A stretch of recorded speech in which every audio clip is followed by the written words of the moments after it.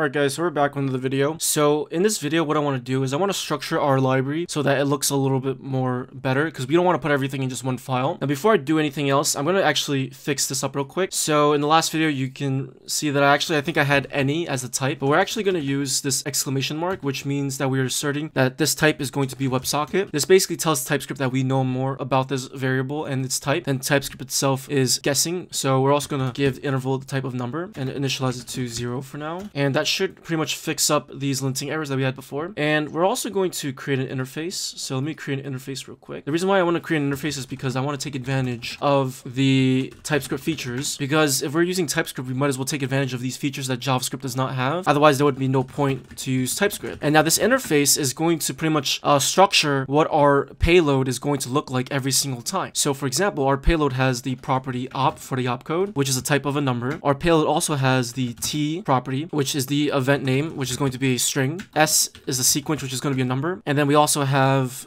D, which is the payload data, but it's going to be random every single time from the gateway. So we're going to leave the type as any. And now what I'm going to do is I'm going to go ahead and infer this payload variable type to be a payload. But first we need to import our interface. So let's do that. Interface is payload.ts. And now we can infer this type as a payload. So every single time when we parse this, TypeScript will know that this is always going to be a payload type. So now I can actually reference properties, and you can see that they appear on the IntelliSense. If I get rid of this type annotation, you'll see that there are no properties that are showing up right now. Okay, so now TypeScript knows what this payload type is, which is good. So what we're going to do next is let me actually refactor this code real quick. So what I'm going to do is I'm going to actually get I'm going to destructure the event name up here as well as the opcode from payload, and we're going to change the switch case to just check for op instead of payload.op. And then down here, we're going to destructure the heartbeat interval from payload.d, just so it looks a little bit cleaner. Okay, that's should be fine for now. Okay, so that's good. Okay, so next thing that we need to actually do is we need to actually handle our events. In the last video, we focused on just restructuring everything. In this video, our main goal is to handle our events actually. So for example, whenever the client goes online, we want to emit some kind of event. We're gonna go and create a new folder called models. And I'm also gonna create, let's see, I'll create a new folder called client. And now this class itself is going to be our client class. So we're going to go ahead and do export default class client. And we're going to need to use an event emitter because we need to be able to listen to events as well as emit them. So we're going to import event emitter directly from the Deno repository. This is built in with Deno, and actually I think they actually ported the event emitter from Node.js. So we're going to extend event emitter, which means that we inherit all of the fields, all of the methods, as well as any events that the event emitter itself, the parent class, has. And now we're going to go ahead and import WebSocket Manager. So import WebSocket Manager from ws.ts, and we're going to have a field called socket.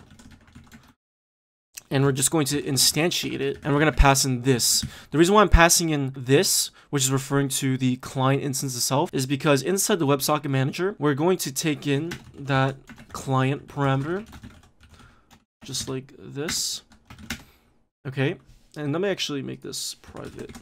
And now what this means is we can actually reference client inside this WebSocket Manager file, because right now we need to actually emit events whenever the gateway sends us a payload. So for example, whenever the payload is sent to our connection, we want to check what that event is. And wherever that event is, we're going to fire the appropriate event with the client event emitter, with our client class. So for example, if event, we're going to check to see if event is truthy, because whenever we receive payloads, there might be a chance that the event itself, the t value, is null. So we want to check for that. And what I'll do is I'll just log event for now. And let me actually run the code real quick. Okay, so notice how my bot's not on right now. Whoops.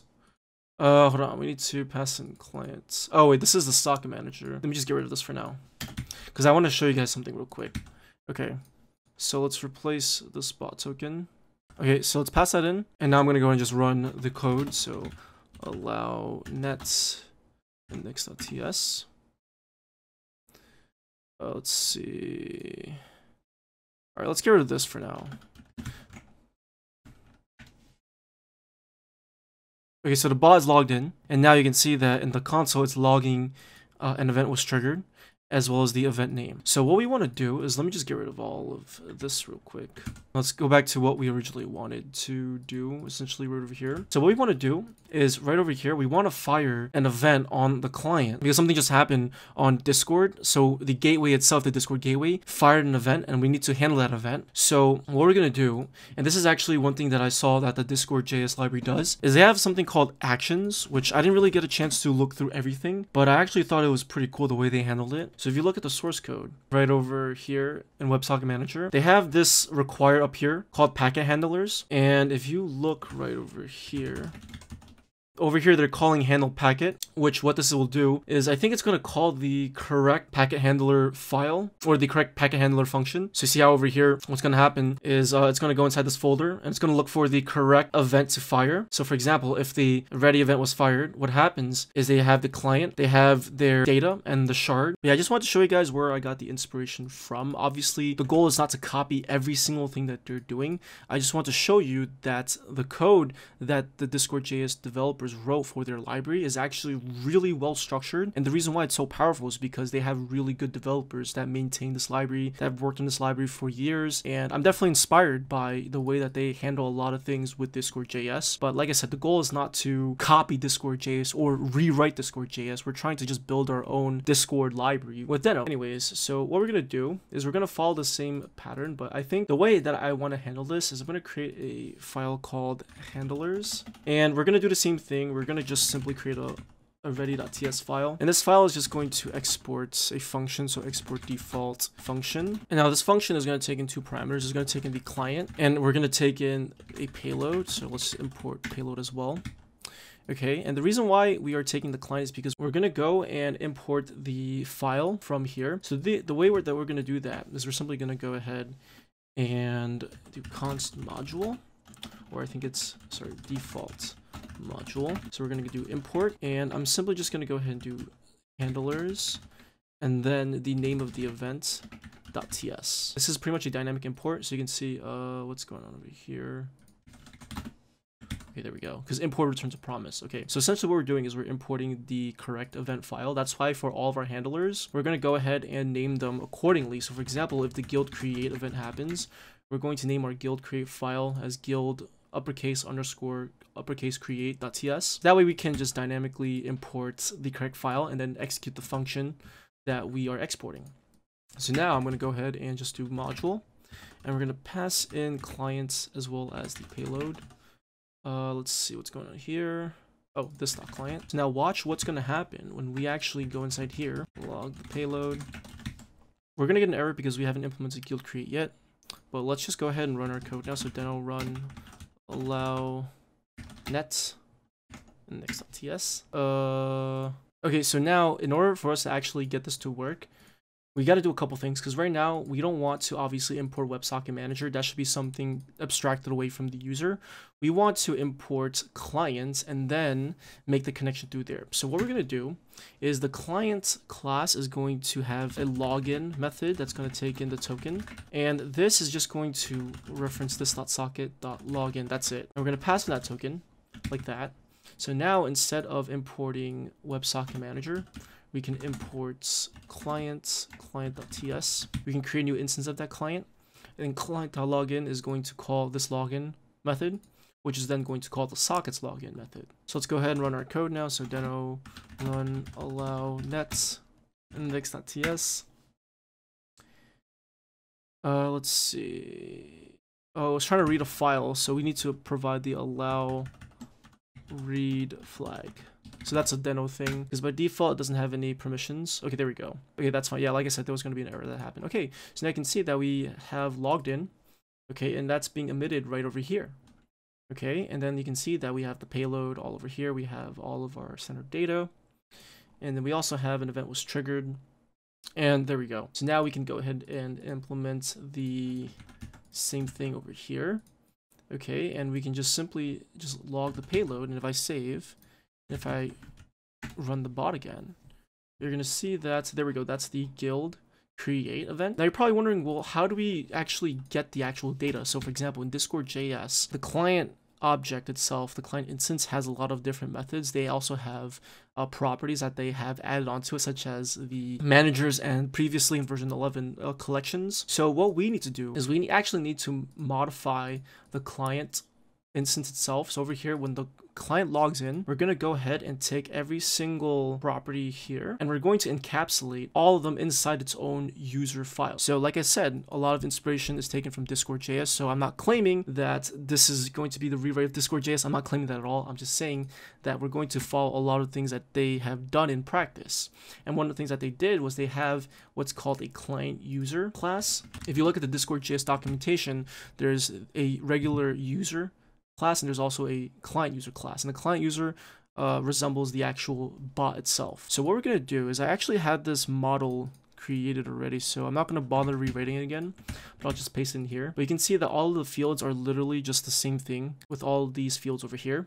The case, literally the same thing. And we're going to go ahead and declare a variable called underscore user, and this is going to be a type of client user. So we're going to need to import that as well. So client user from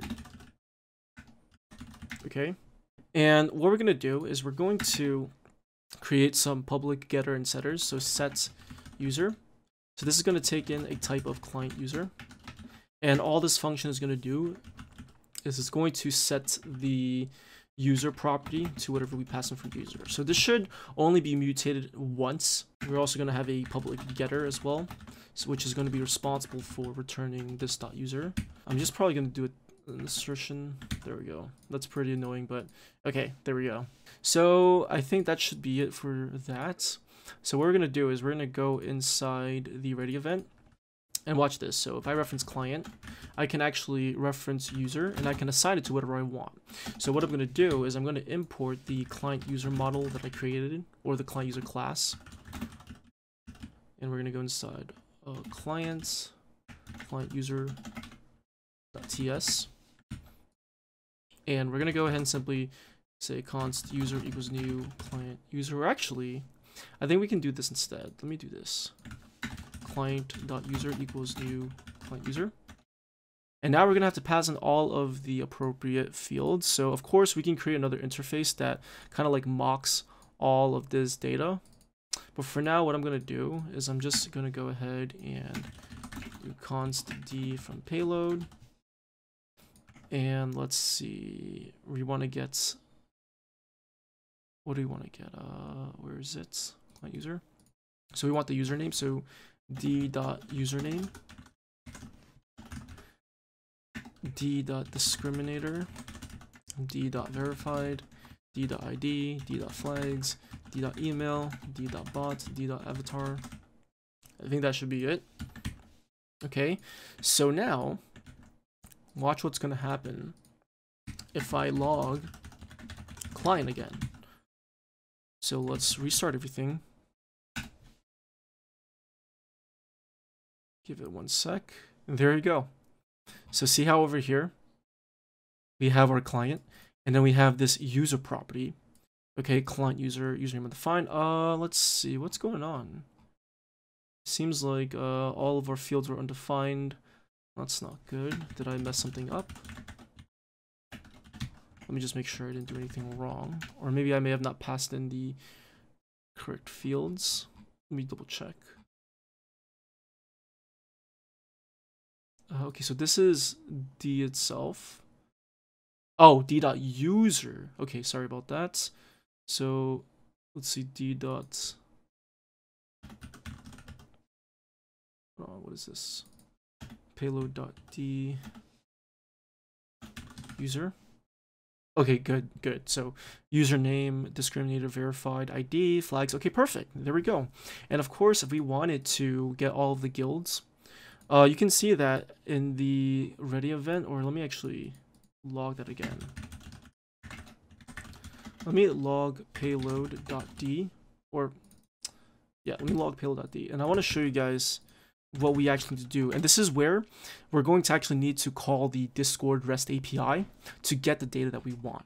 The gateway, like I said, is only for events. We need to actually manually fetch the data if we want it. So see how over here, we have this guilds property, which is an array of all of the guilds that the bot is in. So what we're going to do in the next video is we're going to go ahead and get started with interacting with the REST API. And we're going to fetch every single guild from the Discord REST API. And then we're going to parse it accordingly. So hopefully this video made some sense. And like I said, if you guys have any questions, feel free to reach out on my Discord server. And I'll see you guys in my next video. Peace.